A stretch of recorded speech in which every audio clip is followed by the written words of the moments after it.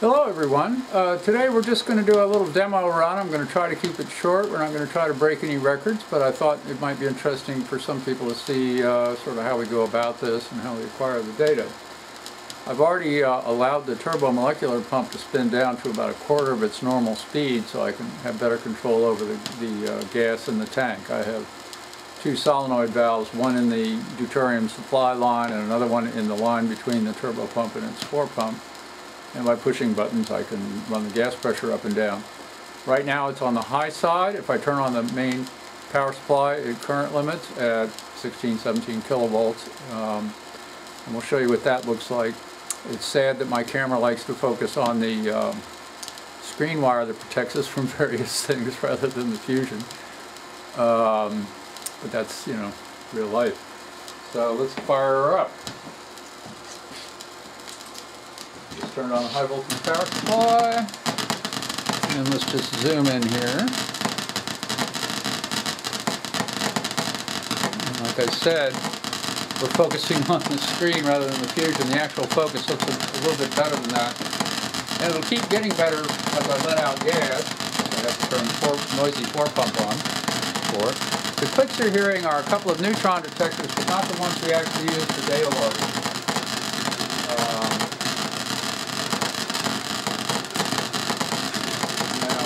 Started. And it's trying to be pretty cheaply neutron production. That's okay, that's just, you know, not unexpected. Now I will let out some gas. Alright, 30 kilovolts, a lot more fusion.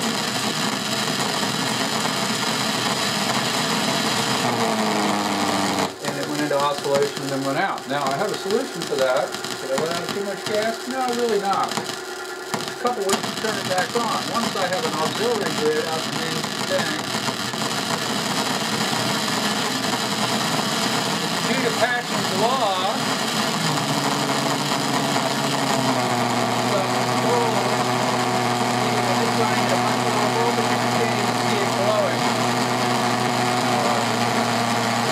back out here.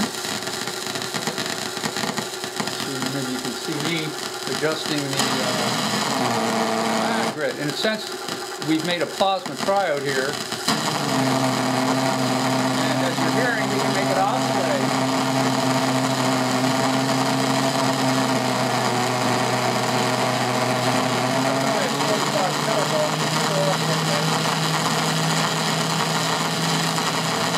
Kilovolts at 16 milliamps. And lo and behold, we're making a lot of neutrons. Now this over here is the log stream that we are writing a plot. We're not writing a plot right now. So I won't be able to analyze this data later. That's okay because we're not really trying to do anything. Now the videography is about to get really crummy because I'm going to unmount this off the tripod.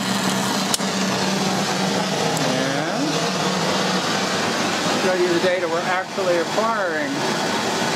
On the left plot, the green. Let me turn these neutron counter audio down. On the left plot, the green line is current. The red line is voltage. The purple line is the voltage reference, and the blue line is the log of pressure. On the right side is the red line is my Geiger counter. We saw some background back there around 100-120 counts a minute. That's normal for here. Goes up when we're doing fusion. We're not doing very much right now, obviously. I'll have to go over there and adjust some things. But 980 counts a minute is roughly 1 million neutrons a second produced. So we produced about 2 million for a little while there. Way below our record is closer to 10. I don't know if just holding the camera up here will give you a better picture of what's going on or not. But what has happened to reduce the neutron count that we were seeing over there is probably that I kicked the wall wart that supplies the counter. Yep. Suddenly we're making a lot of neutrons. Although I suspect that one really high peak up there is an outlier. It's probably due to me cycling the power. So let me adjust this a little more, and we'll see what we can get out of it. If we can get a good high neutron count for a little while, which it looks like we could get. Let's take out a little more gas. And adjust things. It went out. You can see from the current on the left plot up there, suddenly going to 0. And now coming back up intermittently. We will then check some silver I have in a thing we call the neutron oven. It's basically a moderator made out of HDPE. Right there. And between two halves of that there's a piece of silver which has been getting activated or made radioactive by the neutron. Let me put this back on the tripod. Hopefully. There we go. And let me try to really run this thing and see what kind of snot we can get out of it. Okay. If you're seeing a little bit of incandescent orange glow in the back, that's because we're creating a linear beam focus.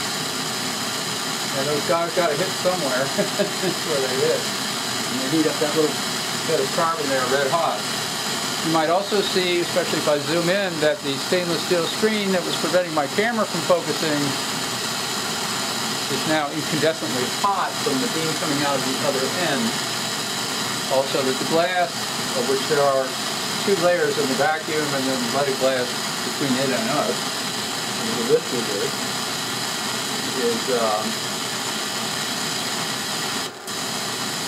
fluorescing in blue and white. You can have all kinds of fun with this. Now, I'm holding a great big magnet. What happens?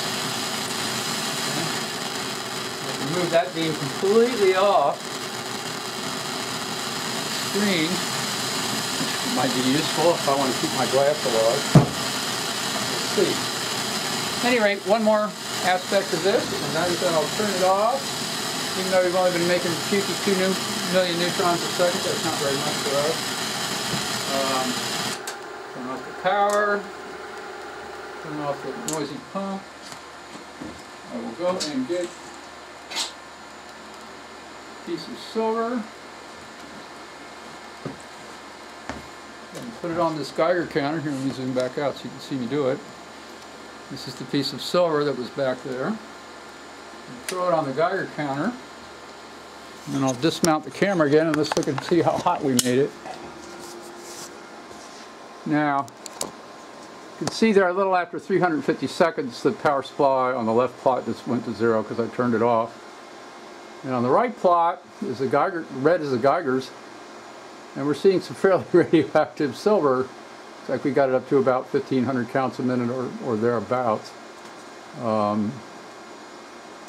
Normally what we would do is watch this decay until we have enough information to interpolate a straight line back to the point here where we shut the fusor off. And now the only neutrons we're seeing are the ones from cosmic rays and stuff like that. You know, there's always some.